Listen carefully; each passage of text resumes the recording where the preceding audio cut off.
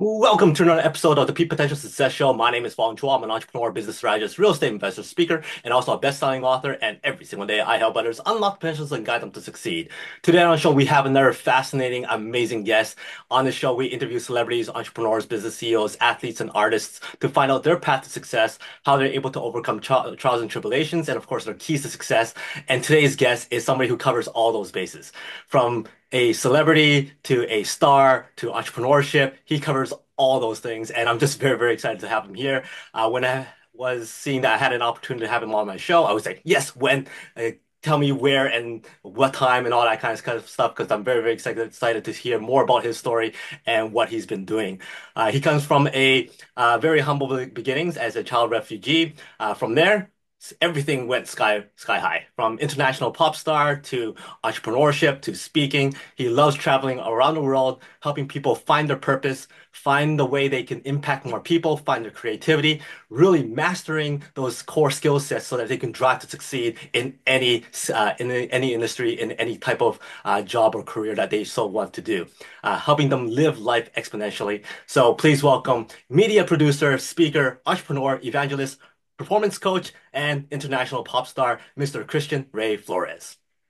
Wow, that was a great intro. Thanks, Fong. I appreciate it very Hey, much. thanks for being here. Like I said, it's not every day that an international pop star would go, "Hey, do you want me on my show?" So yes, yes, yes. I'm very, very fascinating about your past, and then also very fascinated about what you do now, because it's not every day where people go from international pop star singing and performing all over the world in front of thousands and thousands of people to now going out there and speaking and helping people achieve more success, achieve more greatness, uh, kind of relaying that type of experience to helping other people. Because most people go, okay, I'm singing, now I'm going to coach other people how to sing, do record labels and all that kind of stuff. But you kind of went a different path that's a little bit more engaging with other people. So can you share with us that whole path and why you do what you do now? Okay, so at the risk of confusing people, I'm going to give you a very short summary of it because I want to leave more time to really be able to maybe help in very practical ways, right? So I I'm a very international guy. I was born in Moscow, Russia. My dad is Chilean, so we moved to Chile when I was 6 months old. We ended up in the middle of this massive military coup. My dad was in a concentration camp. We were refugees there under the UN sort of protection. And we ended up being exiled. And I grew up basically in four different countries by age 7. We ended up in Germany and then Africa. So I basically grew up in these very strange environments, a lot of change, very multicultural. I had to learn four languages by age 9. And then on top of that, there's this layer of sort of social unrest, civil war, military coups, things like that. And to where it sort of ended up being is that I got back to Russia with my mom after my parents divorced. I got a really good education there in economics. And I wanted to go into music. And as the country was sort of falling apart, um, in the early 90s, I was starting a music career and I became one of the top pop stars in Russia across all of that sort of span of 15 different countries that was the former Soviet Union. And that's basically the almost like the origin story, right? That sent me to a place of prominence, my first success. I was entertaining millions of people in all of that area, toured all over that space. And basically after that, I was already producing other bands, so I went into producing. Eventually, I sort of phased out of music because I wanted to do other things. Moved to the US with my wife, Deb. She's American. All of my daughters were born in Russia and Ukraine.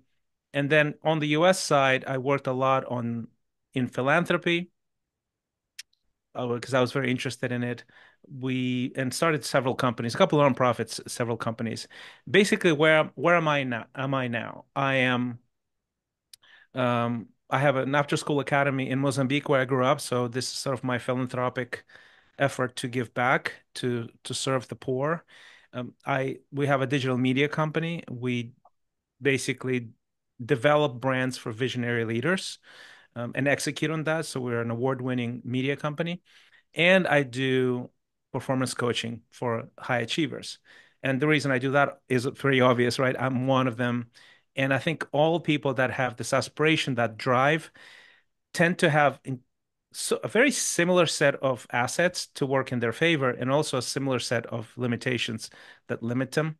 And because I've gone through this journey several times, and I started several companies, failed several times as well, I help them thrive for life, for lack of a better word. Because it's basically the skill set that allows you to be at the top of the game, um, not only for a short period of time, like a sprint, but really along the full marathon of life. Does that make sense? Oh yeah, for sure.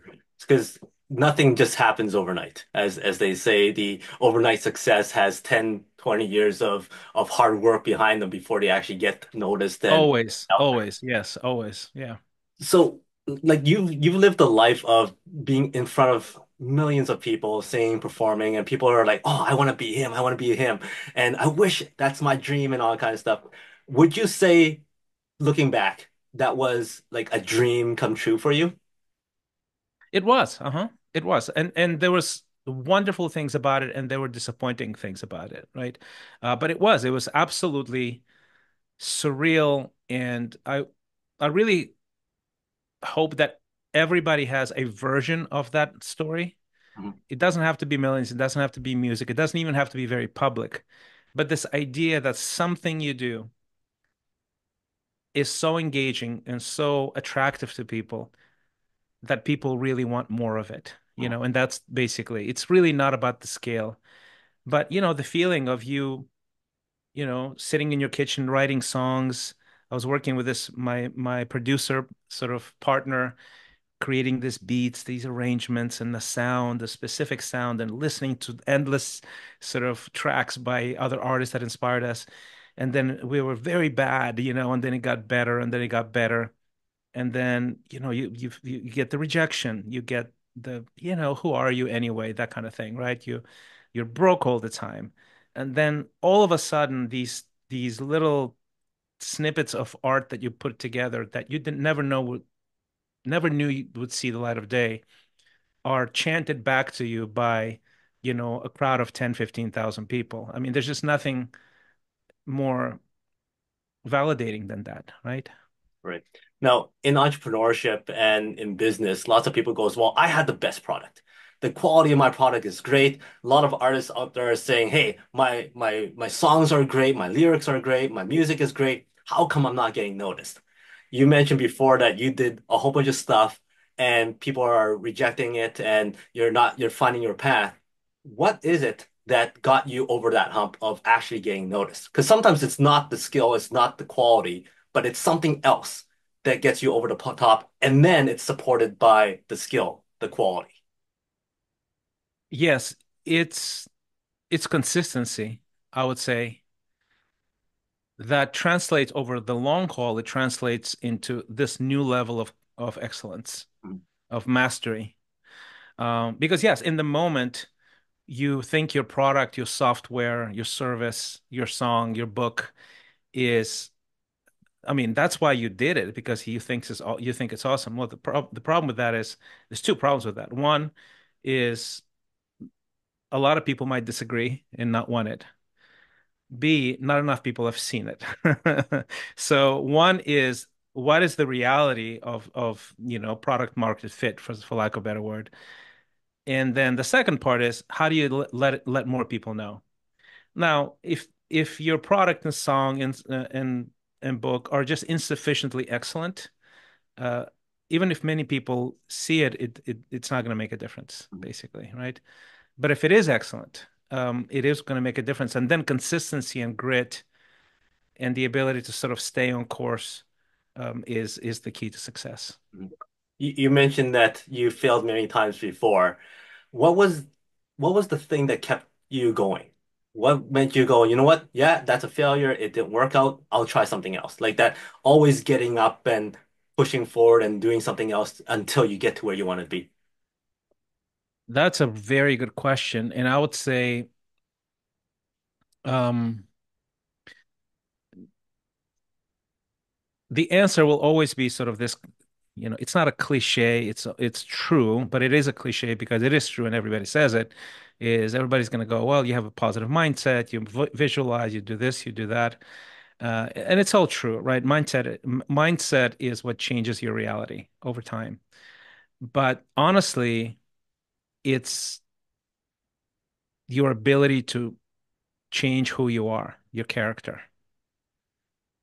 No amount of encouragement, visualizations, burning incense, manifesting things will change reality. It's just that's not it's just not how it works. The mindset helps you change your character, but you have to change. If you don't change, nothing will change.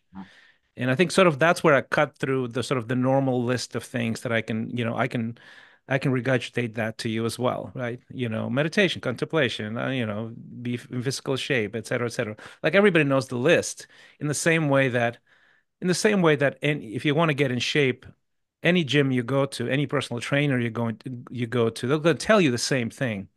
Eat less, eat healthier, move more.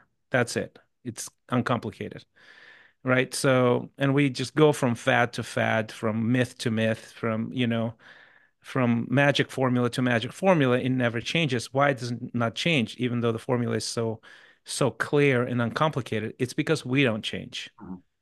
So the secret is you have to change. You No, have to change. one of the challenges that lots of people have when it comes to that aspect, and I totally agree that change is important. If you want to grow, you need to change. If you want to achieve something, you need to change. However, there's that period of time where people go, well, that's not me.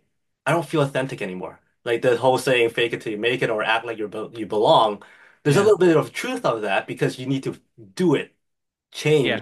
to be Yeah. part of that. Yeah. Yeah. And then people go, well, I feel fake. I feel inauthentic. I don't think people would like me if I'm not me. So how do people navigate through that thought process that, okay, yeah, it's a little bit different, but it's not inauthentic. It's you adjusting. You have to stretch, bottom line. You have to go beyond your present reality and you have to change your personality, basically, And it's very gradual. And and look, if you're not willing to be uncomfortable all the time, like personally uncomfortable, you will not succeed. It's just true. And it's true of me as well. Like I've had periods where I mean a business failed just because I had a certain amount of expertise that made a profitable business, and I had some more freedom, I had choices, and I did not make myself uncomfortable to de-risk it, to diversify the market, for example, and to build up a team. And then one thing failed and the whole thing came crashing down. Why? Because I didn't change. That's it. Like it's not that I was a bad at what I do. I was actually very good at what I do. But business is complicated, right? It's nuanced. Mhm. So if you don't change and you don't get beyond your comfort zone all the time, like daily, Mhm. you won't have even the ability to detect the risk, detect the threat, and even detect the downfall initially. So yeah, you have to learn how to be very uncomfortable all the time and then somehow attach meaning and excitement to it. And I think that's basically the deal. And I think it's not that the philosophies and the teachings that we hear from all the best people are wrong. They're not wrong at all. It's just people just don't do it. So that's simple. Yeah, so sometimes like common sense is not that common. People, if you ask anybody, how do you fix this? How do you change this? How do you become Yeah. better? They always give you the right answers. And then you go, Yeah. how come you're not doing it kind of thing? You mentioned about risk, you mentioned about the unknowns and how to get comfortable with those unknowns, how to get comfortable with risk assessment is Hmm. something that people need to be more accustomed to so that they're able to change. What would you say to people who are not that risk averse or not that fear averse? What's something that they could do on a daily basis to kind of expand their ability to look at risk differently or look at fear differently? Well, according to some sources, there's two core foundational human needs. Is the need for certainty, right? And safety, and the need for uncertainty, which is variety. Right? Both of those things are foundational core needs. So we sort of vacillate between, hey, if everything is super certain, then we get bored. If everything gets super uncertain, we get fearful, basically, right? That's the bottom line. I find that especially in the United States, or in first world countries, I should say, where there's so much safety, so much prosperity, so much stability, relatively speaking, to, I don't know, 80% of the world, Mhm. that the biggest weakness of entrepreneurs in the United States is that any change from your normal certainty is perceived as high risk. Mhm. And for anyone who grew up overseas, if you come from the third world, you look at that and you go, really? That's high risk for you? That's nothing. Okay. So in that sense, I think immigrants have a higher advantage. People that are driven who are immigrants have a massive advantage over sort of the indigenous American comfortable entrepreneur, because they know, for them, the risk that it seems high to him is not high for them, right? So, okay, so what do you do then? If you're an American, you were born and bred, et cetera, et cetera. Well, you create, instead of suffering from destructive uncertainty, destructive change that will always happen if you're passive and you don't change. You're basically reaping the consequences of your passivity. It could be financial, emotional, relational, business, etc. You create constructive stress, constructive hardship. And you do that by starting something new and experimenting at the margins in a way that doesn't destroy you, but actually makes you stronger. So, like in a very practical way, what that would look like is, hey, get a stable job, lower your overhead, and have a side gig that is more high risk, but it's not going to kill you if the side gig doesn't go well quickly, because they never do, because you have a main source of income. But you always do something on the edges that is risky. Always do that, because that's going to sort of bleed into your character, who you are. You'll experiment more, but you're going to live long enough to actually succeed in that, because if you make it your whole thing, it's just too risky. Does that make sense? Oh yeah, very, very true. And it's also those small steps. You don't want to jump and take that big risk right off the bat. You want to take little risks and kind of get more comfortable with that and grow from there. You work with some really top performers, from Olympians to big CEOs and entrepreneurs, yet they still come to you because of performance. Yeah. What are some of the things that you have seen in common with already top performers that they're lacking, that you go in and go, oh, you tweak this or you change that for them to reach that elite level? I would say this. I would say, first of all, if you want to go to just good to great, you need to figure out a lifestyle that doesn't deplete you. Um, if like you mentioned, Olympic level athletes, elite athletes. No elite athlete ever competes in a depleted state. Did you notice that? Yeah. No, of course not. They will eat well, they will rest well, they will sleep well, they will train in a way that builds them up but doesn't deplete them too much. And when they are ready to compete, they're in peak state, you know?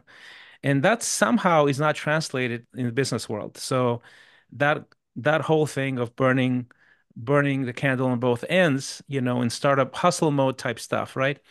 I think it has some merits, because you want to fail quickly, you want to make experiments. In the long run, it doesn't work at all, Mm. because you can't really think straight when you're depleted. So what I help people do is create a lifestyle, a rhythm, daily rhythm, weekly, monthly, quarterly, yearly, that allows them to be at peak performance at a much higher percentage of their lives than they are used to, because they just haven't made the adjustments yet. So that's one piece. It's sort of peak performance ongoing, right? How do you maintain that as much as possible? Now, you won't succeed 100%, but if your baseline is elevated, let's say you have, instead of having peak performance for 2 hours a day, which is sort of normal, Mhm. you have peak performance for 5 hours a day. How that's going to change your week? Massively, absolutely massively. You know, if you have 4 days out of the week that are just extraordinarily productive, creative, change making, instead of like two, is that going to change the very essence of how you do things, et cetera, et cetera. You can't even measure it. It's going to multiply it, right? So that's probably one aspect is being at peak performance all the time or the majority of the time, right? Realistically. The other thing that people I find in common that high achievers, because they're so driven about their craft, their mission, their mastery, whatever that their drives them, they tend to overinvest in this one narrow area and underinvest in other areas that will make them healthy, wealthy, successful, and live longer in the long run. And there's really great science around it. So there's research, I based my stuff on the Harvard research of human development. And it's very clear, for example, that you will be wealthier, healthier, and live longer if you have a spiritual dimension to your life, if you have close family relationships, if you have deep friendships, and you have meaningful work. Those four things. High achievers do really good with meaningful work. The work is very meaningful to them, and they tend to be terrible at the first three, Mm. you know, and that that really limits them. So they can go for an X amount of months and years. Eventually, that catches up with them, and the lack of dimensionality or holistic success actually starts limiting the one thing that they invest in the first place. So it sort of backfires. Mhm. So is there such thing as work-life balance then? No, it's work-life integration. I don't think there's such a thing as work-life balance. Mhm. What would you say to people who are are are trying to find that right combination of paying attention to a little bit of everything? Because when you're saying, okay, you're gonna have peak performance 4 days out of 7, or 5 hours versus 2 hours. Okay, now they're thinking, okay, I could work more, I could work more, work more. How do they divide their mind so they go, okay, well, I need to spend some time here. Oh, I need to spend some time on the wealth stuff or the health stuff or the family stuff. Yeah. Like you say there's no such thing as work-life balance, but how do you get that to be holistic? Yeah, it's a tapestry, it's you weave those threads in and they have to be valuable for you in the first place, right? And so for example, for me, I will do I will do creative work in the morning. So this is my formula, right? I do probably 2, 3 hours of pure creation, writing, recording, something like that, right?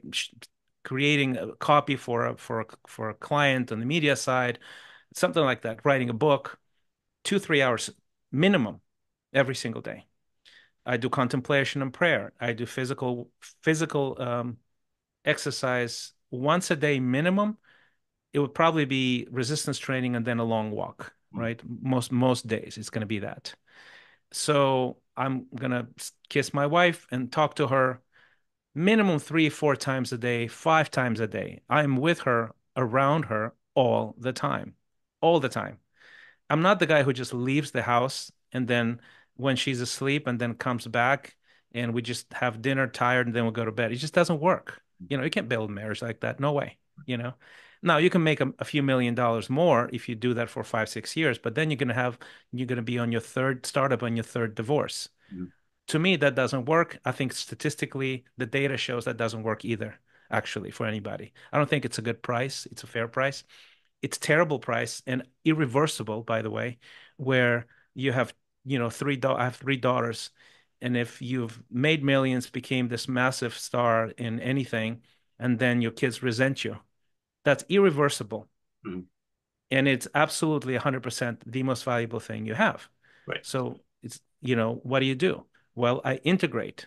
I have daddy dates with my daughters. I call them, they text me. We have all these systems where my life is weaved into theirs and theirs into mine, Same thing with deep friendships. It takes a long time to grow an old friend. Right. There's no shortcuts. And I'm not talking deal friends, I'm talking real friends, right? It's not coworkers, geeking out over a seed round at a startup. These are people that know me, trust me, love me. Tr they know my faults and my weaknesses. They know where I want to go. They see around corners and can prevent me from doing stupid things. It takes incredible amounts of effort to nurture that kind of friendship, right?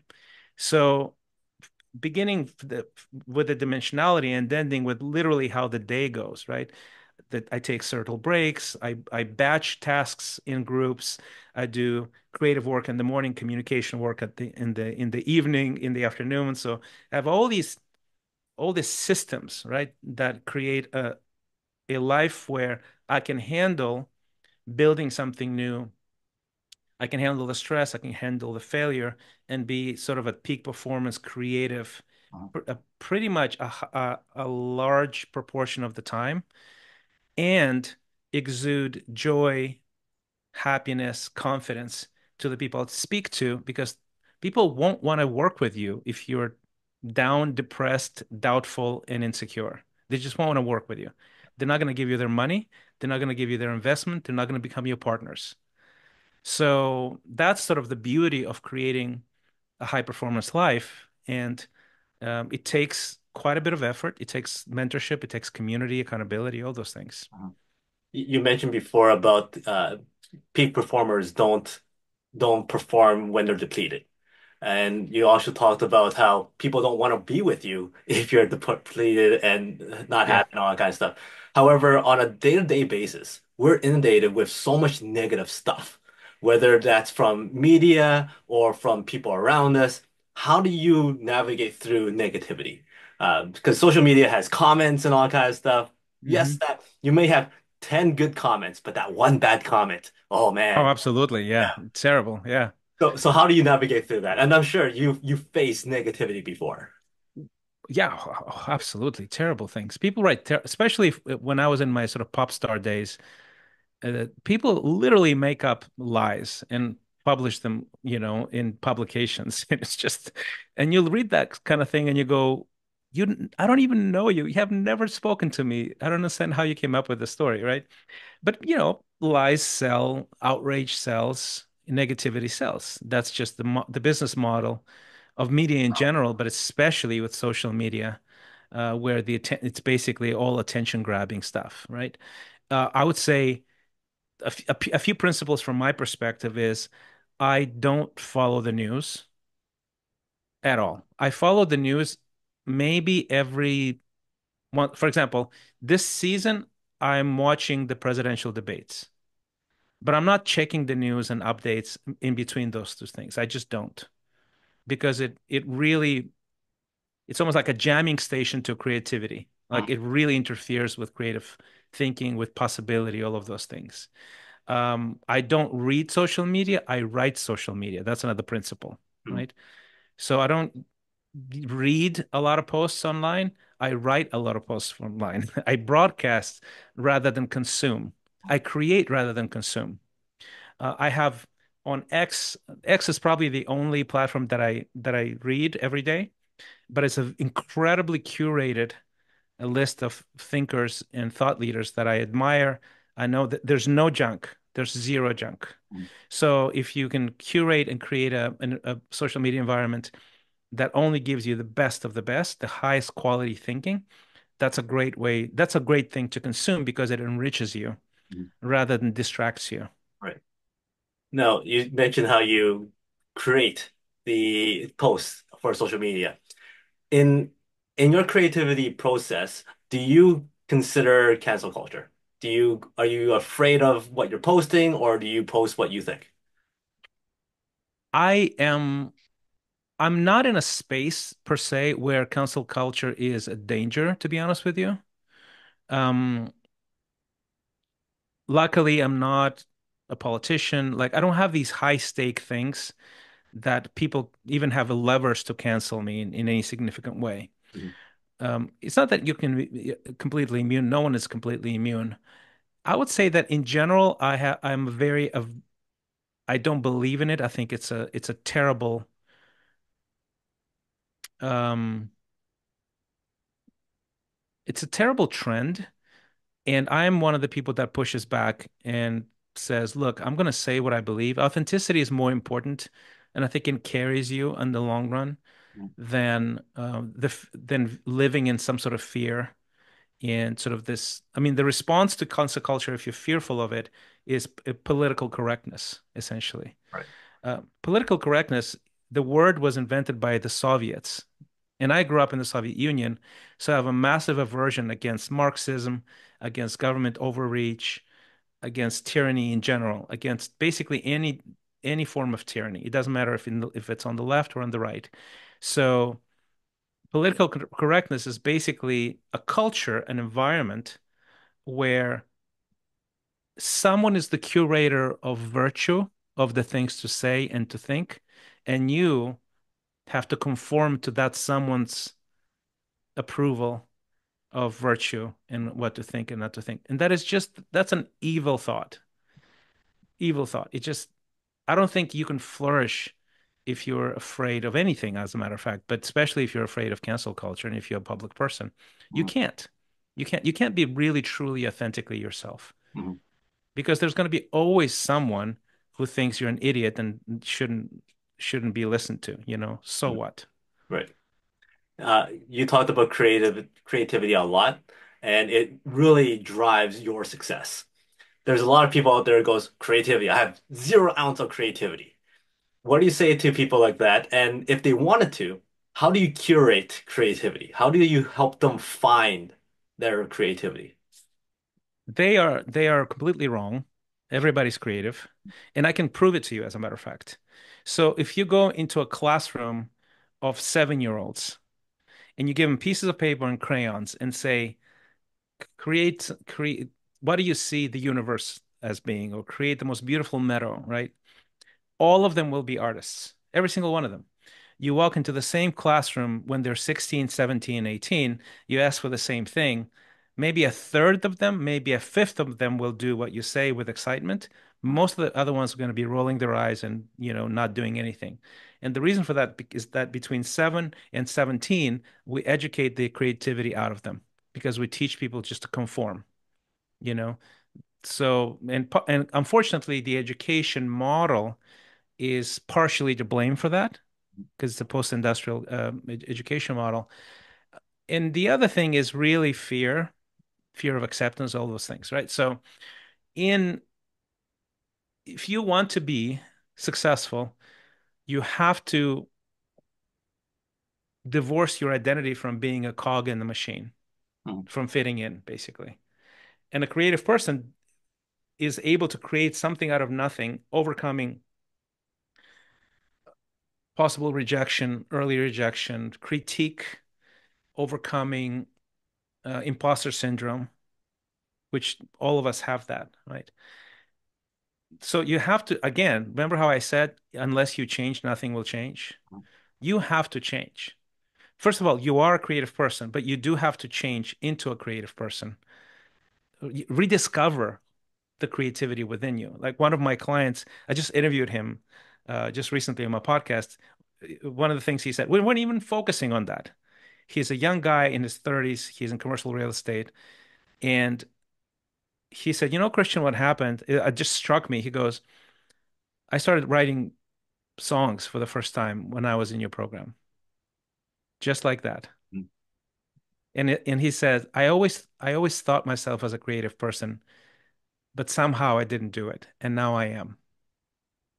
And to me, that's the secret: is everybody's creative. You have to change who you are. You have to rediscover that, because you've been taught out of it. And then once you discover creativity, you will create new businesses, new products, new services, new art, all of it. Awesome. Now, I know you work with a lot of individuals, coaching them, helping them succeed, but I also know that in order for you to get to where you are today, you were surrounded by a lot of individuals who helped you get to where you are today. What were some of the most like thought-provoking or life-changing advices that they've given you to get you over certain humps or challenges? Oh, there was a lot of that. I've been very fortunate, I think, but I also have I've tried to not miss those opportunities to be around people who are wiser than I am. So I think the first one that really strikes me was I was at the peak of my music career and I was tanking in my love life. And I was just really terrible at it, basically. And this one guy who was a pastor in the church, I was in his kitchen, we're having dinner, and he has this incredible loving family. And honestly didn't know how to build that. And I said, "Can you teach me how to do that?" And he goes, "Yeah." And I, and he was brave enough to speak truth and love when I did, telling me things I didn't want to hear. And I was humble enough to actually accept them. Right. So that was a big one. And I think in any weakness, people are going to tell you things you don't want to hear. And you have to, A, find people who will actually tell you something that you don't want to hear and they have expertise in that, but also find the humility to actually listen and do something about it. I think another one was very interesting is I was interviewing, um, I had a production company. We did music and music videos and music production in Hollywood. And I became friends with one of my childhood icons. His name was George Duke. He's passed away since. And he's like a Grammy Award winning legend, musician, producer, all of that. So I was interviewing him and I said, "What is you worked with just some of the biggest names on the planet.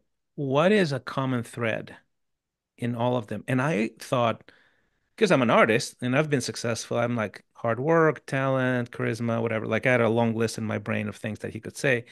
And he says, I think the most important thing I found them to have is imagination. They not about just life, but about themselves. They could imagine themselves, they can see themselves succeeding. And to me, that was a big insight. And I think it's true. I think if you can't really clearly picture your future in 3 to 5 years, Uh-huh. it's going to be hard to hit that future to experience it.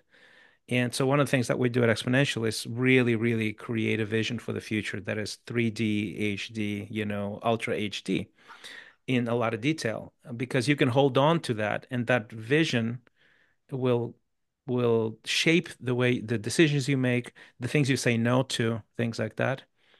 The other one, I think, the third one, I mean, I've had many. I've been very fortunate, but working with one of my business partners in Third Drive in this company that also does consulting for founders in tech was just meeting my friend Brandon Nicely, who is this IBM trained engineer. He did a lot of capital raising in Silicon Valley. He built $1 billion telecommunications company in the 90s in New York and done a lot of things. And just being around him, observing the texture and the terminology and the dynamics of the startup world, to me, that was just massively, um, just a massive period of growth. Just being in meetings around him where we partner up. So I would do the storytelling, the digital media, the brand development for these people, and he would advise them on how to raise capital, how to pitch, all of those things, how to structure deals. So I would be in those meetings, and then I remember I really wanted to be around him because I wanted to learn that world. So in the beginning, I could barely understand 20% of what he was saying, and now I not only understand all of it, maybe not to the degree that he does, Mm. but I can very confidently talk about most of the topics in tech startup world, things like that. And that really helps me even coach people in that space, right? Because I know their world a little bit better. Mhm. Something else that you're doing now is you're giving back to the community. You're doing a lot of philanthropic work. Share with us more about that journey for you and how people get involved with that. So if you go to a website called Ascend, like going up, ascending, ascend.academy, you will find it's a very small project. It's a passion project. And it's basically this after school academy for very, very poor kids in Mozambique. It's one of the poorest countries in the world that live sort of in the slums of Maputo, which is the capital. So we select a few of them and we put them in a place where they go to school. Thankfully, the government provides them schooling, but then they go for 3, 4 hours a day into this academy where they have people that they would never be normally around, middle class professionals who mentor them in character and vision, in sort of how to see themselves and the world. They get mentorship in computer literacy and in English. Mhm. None of those things are available to them where they are or even in their school. So that's basically was born out of, 20 something years of philanthropic work. I've done it for a long time. And I sort of landed on that model as an entrepreneur because I think entrepreneurs really lean towards, hey, I would rather teach you how to fish than to just give you fish. And that's basically the formula here with these kids. And my idea is to get them out of poverty by maybe age 17, 18. They will not only be out of poverty on their own merit, but also get their families out of poverty and give back eventually. So, and the journey to that, it was just, I grew up there. I grew up in Mozambique. It's from 7 to 14. So I have very personal, very deep personal memories of the beauty of the people, how just incredible that area is, but also the poverty. And eventually I sort of latched onto that idea when I became successful as an artist. I started collaborating with this organization. We would do these big concerts for orphans, like 3,000 orphans. And they would look forward to these concerts every single year. That was the highlight of the year. And we could see the impact on them. We could see the impact at scale. And Michael Jackson came to one of our events, and it was just surreal because he was one of my big heroes. And then when we moved to the States, I was VP of this big charity for a few years, precisely because I wanted to learn on a high level how the nonprofit world works. And I also learned from it what I don't want to imitate, and how I can probably innovate, combining sort of the classic model with entrepreneurship as sort of what runs in my veins, right? Awesome. Well, that's amazing, amazing work, and hopefully everybody gets in touch with you on that and find out more ways to get involved. So thank you very much for that. You're welcome. Let's say if you had one message to share with everybody, and for everybody to remember you for, what would that message be? I would say that you are born for a purpose that is very, very specific to you, very unique to you, whether you believe it or not. And really, the goal in life is to find that purpose and live it out with your whole heart. Um, I think too many people accept the status quo. They don't question the status quo, and they settle for safety, and they miss out on just a very joyful, creative, successful, impactful life that they can live not only for a short period of time, but they can live forever, for the rest of their lives, even into old age. And I believe that about myself. I've been able to live it out. It's not easy. It takes, it takes a lot of intentionality, and but I really believe this is accessible to anybody who is willing to go on the journey. Awesome, great words to live by. That concludes our formal portion of the interview. I got five quick rapid fire questions for you. Give me the first thing that comes to mind. Okay, You're stranded on a deserted island, one food to eat for the rest of your life, no consequence. mangoes. Great choice. You're on a road trip. You get to pick three people to sit on this road trip with you. Dead or alive, your idols, who would they be? My wife, Jesus, Solomon, King Solomon. Very good choices. Now, there's only one song that plays on this hours on end trip. What's that one song you want everybody to be singing all the way there? Wow, that's a hard one. One of your own. No, no, no. I'm too critical of myself. Okay, let's just pick Purple Rain by Prince. Nicely done. Um, you get to win the gold medal in anything that you want. What would that be? Impact. Impact. And then finally, give me a number from one to four. One. Number one. So if you had to use pancakes as a metaphor for success, how is success like pancakes? Success is like pancakes because it only works depending on the toppings you choose. Yeah, does that work? So that's how success is like pancakes. Thank you very much for your time, your stories, your nuggets of wisdom. It's been a pleasure hearing all that from you and always chatting with people like yourself. So thank you very much. You're welcome. Can I give your audience a gift? Yeah, for sure. So, one of the things that we do at Exponential is really evaluate where people are. And we've developed this tool that is essentially derived, I would say, from the Harvard study of adult development. and it's called the exponential score. It's a scorecard. So if you go to www dot exponential without the e, starting with an x, dot life/score, or just go to the homepage, you'll see a button, and it basically takes you through these, I think, 40 questions that are really the most relevant, the most important questions for human flourishing. You get a report in your inbox, and it's either orange, red, orange for medium, red for bad, green for great. And it's a great way to get the vitals of your life, right? What are the most important things? How are you doing? So you can make some decisions based out of it. Awesome. Well, thank you very much for that. I'll make sure everybody gets that link. Much appreciated again for your time. Any final words from you?